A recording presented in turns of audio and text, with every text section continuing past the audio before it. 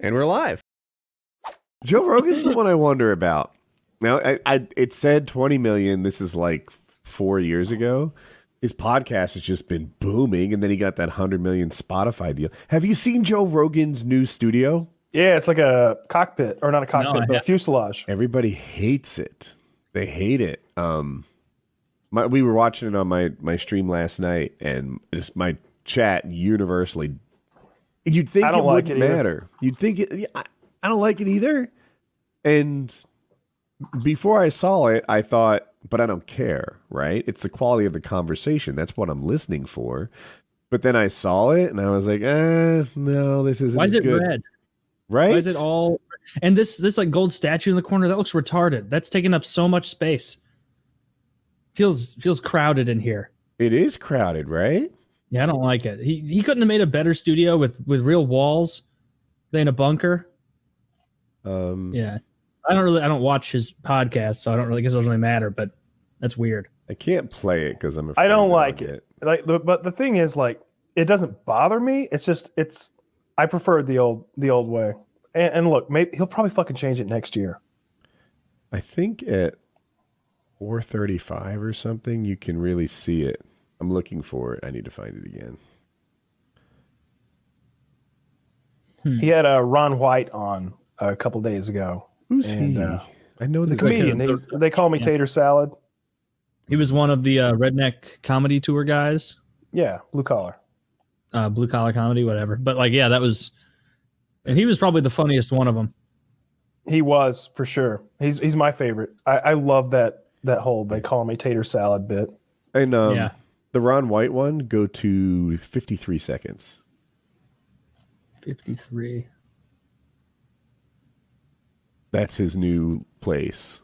Yeah, I hate that. You can see it. You're at 53 seconds. You see the shot I want you to see. Yeah. And also, I think that it's not very flattering. Like, maybe Joe's shirt is just bad, but I don't know, man. Like, these are not flattering camera angles they get. Like, they look. It's an aggressive color to look at. Mm. Even the sound paneling, the soundproofing, like, that's ugly. It juts out so far from the wall. Is the lighting bad? Every time I see Joe, he looks worse than I'm used to seeing Joe. Yeah, the lighting's weird. I don't like anything about it, really. Yeah, it's pretty terrible. I bet he thought, oh, everyone's gonna fucking love this. Where do they see? I'm doing it from a fucking plane. Maybe. It's really just a cockpit that he had looks like a fuselage. Someone told me Elon Musk did it for him. It's my Twitch chat.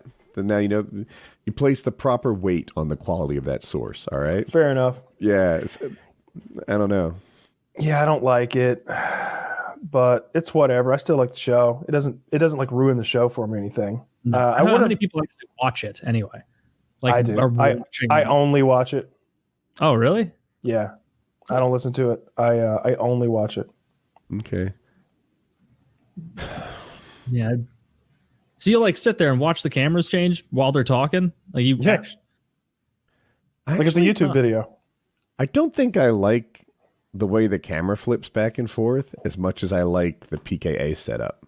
I don't know what the world thinks, but having them both.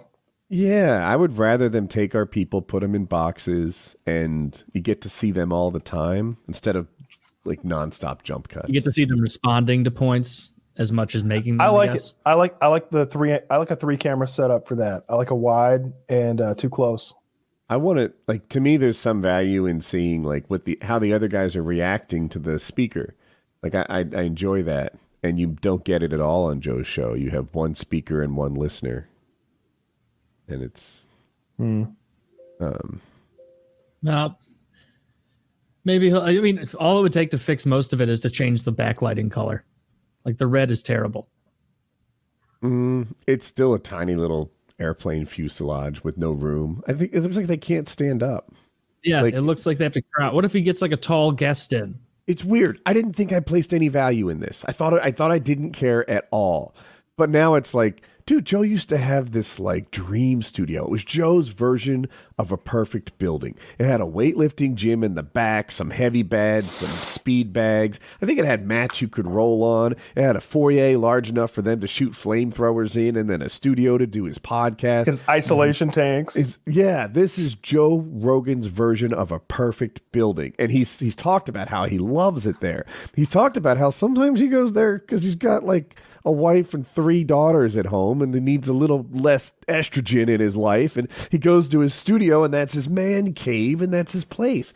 And I'm like, fuck yeah, Joe, you do you. You deserve it. You get something that makes you happy. I like it. And now he's in this tiny little red tube that is clearly his place of employment. And it's like, fuck, this isn't Joe's dream. Well, I'm sure there's like stuff in the back, right? Like I bet he didn't lose all that other stuff, but you know, it's in Texas, right? Like it's a different place. Okay. Yeah, I don't know just what buy else a new there one. is. He can have anything he wants. I'm with you there, right? I don't know. I don't know. It's like, oh, Joe, I liked you where you were. I liked it for him. I liked him having his version of a perfect place. But I think I think California is not his dream location, and that's why he's switching it up. Yeah, I don't blame him. He's going to pay a lot less in taxes, a lot more freedoms. Somewhat. No more weed. I don't know. That's kind of lame. There are some places that are really nice to live, but only if you're super rich. Like I've got San Diego in my head. San Diego has beautiful weather. It has great things to do. I'm not sure if it's San Diego specifically, but there are some places in California where you can ski and surf like the same day.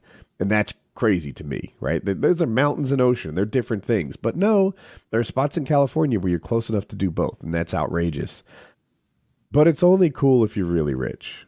You know, you have to be Kobe Bryant rich or something to get around. Well, he doesn't have too much. Could have picked a better example.